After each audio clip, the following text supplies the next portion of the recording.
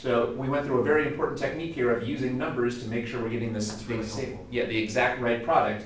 A lot of people don't realize that once you've drawn the arrows, even a 5-year-old should be able to draw the right product after that point. The hard part is coming up with the arrows. But once you put in the arrows tell you exactly what the product looks like. They tell you exactly what bonds to form between the oxygen and the number 6, and exactly what bonds to break between the 6 and the bromine. So if we just take our time and use numbers, we should always be able to draw the right product after we've got the arrows in.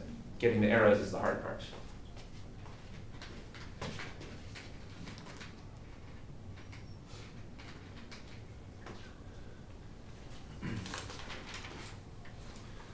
What type of functional group does this molecule fall into?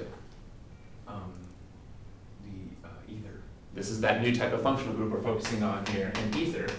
What we've just learned then is a way to make or synthesize ethers. Generally speaking, when you're doing organic chemistry, as you may have already noticed, the pattern of the course is every couple of weeks you learn about a new type of functional group. And there's two main things you want to learn about that functional group. You need to learn how to make it, and then you have to learn what you can do with it. Well, right now we're learning how to make an ether. This is one good way to make an ether, just using a normal Sn2 reaction.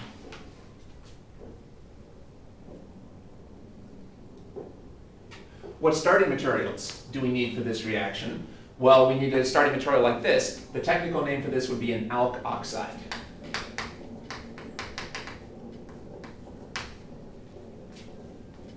Alk, because it has an alkane chain, and oxide, because it has a charged oxygen. Okay.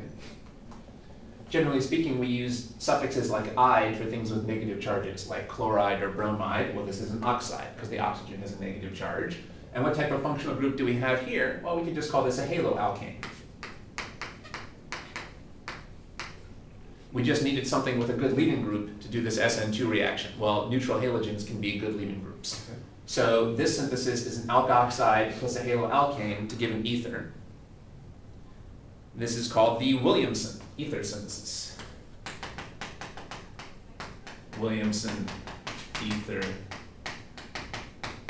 synthesis. I don't know how enthusiastic your instructor is about having you learn the name for every reaction. The most important thing is not the name, but just to realize this is just a normal Sn2 reaction.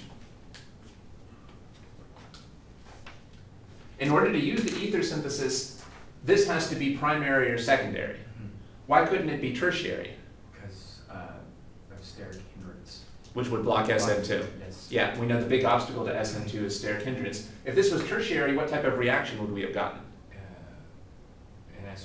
Sn1 or check your table. E2. Yeah, which one of those? An E2. E2, that's right. Let's confirm that in the table. Where would we be in the table?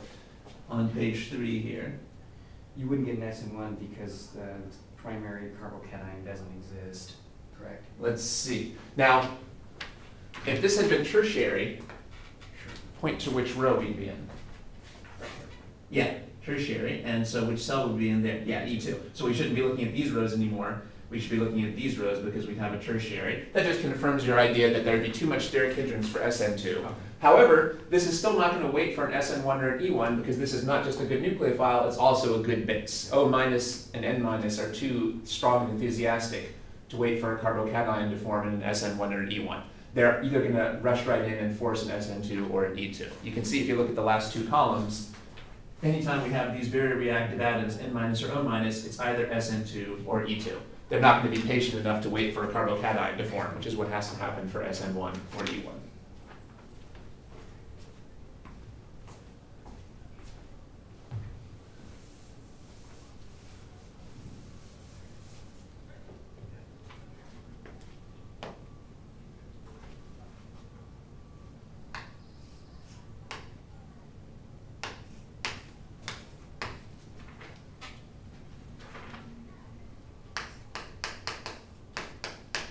Let's draw the mechanism of product for this reaction.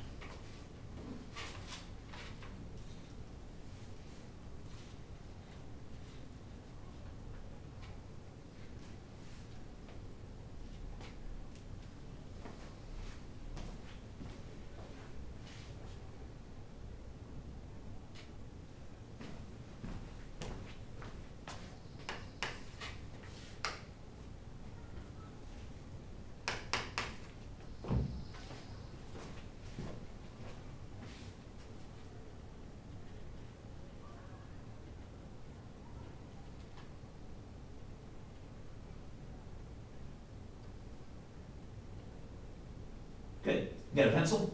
Yeah. Always better to use pencil.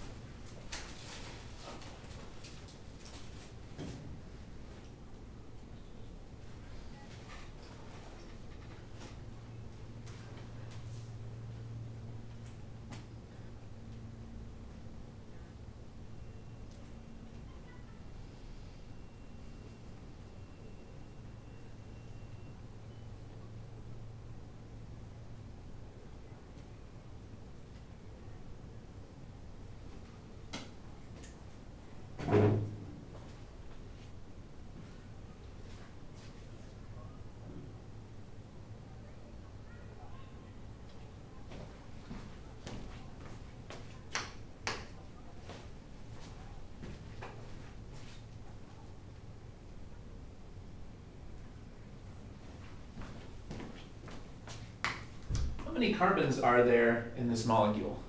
This molecule that I'm pointing to on the board. There are 3. That's right. I think for a second you had this numbered as if it was another carbon. That's a very common mistake. There's only carbons, well, there's no carbon here because this is an oxygen. That's a common mistake that we have to watch out for.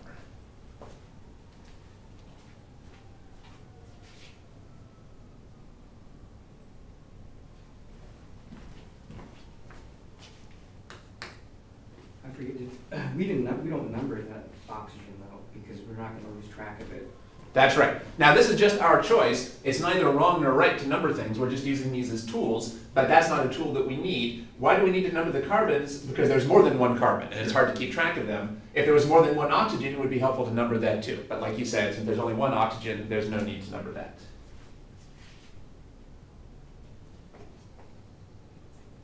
That looks fine. What type of mechanism was this? An Sn2? Right. Now which row are we in our table? We are we have a secondary carbon. Now start by labeling the alpha carbon. I mean, I'm sorry, we have a methyl. Right. Methyl group, excuse me. Notice that this is the electrophilic carbon over here, not over here, and this is a methyl, so that's the very first row. It's not even primary, but methyl. Yes. And then which column would be in? We would be in the last column, or the second to the last column. Right. Now this is starting to get a little bit bulky over here, even though it's not as bulky as tert-butyl oxide, but it really doesn't matter. In this first row, all we can ever do is Sn2. So we know for sure this is going to be Sn2. You can't possibly do elimination if there's only one carbon, because elimination means forming a double bond between 2 separate carbons. Well, we don't have 2 separate carbons to form a double bond. That's why the methyls always have Sn2. You drew the right arrows for that. Then we can use the numbers to get our product right. The number 1's connected to the 2, the 2's connected to the 3, and to the oxygen. The oxygen is connected to the number 4. If you want to, you can write this as CH3, or you can just use bond line notation, whichever you like. You showed the spectator ion moving over to keep the iodide company. That was good. You also saw that this was really ionic, even though I didn't put in the charges. It's important to draw the charges ourselves.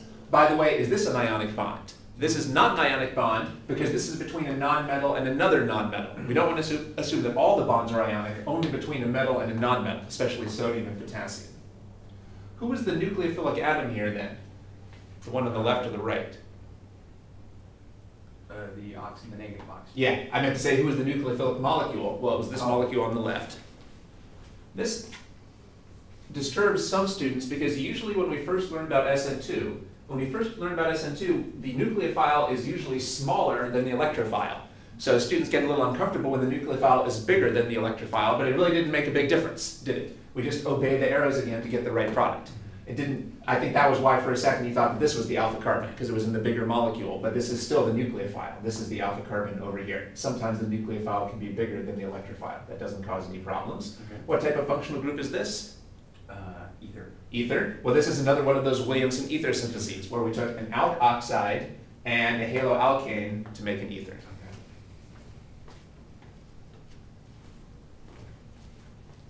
Okay.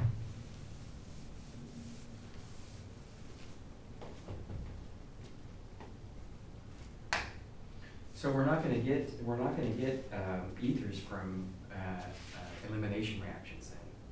That's true, because an elimination reaction it makes a pi bond. Yeah. Well, pi bonds don't have anything in particular to do with ethers. All right.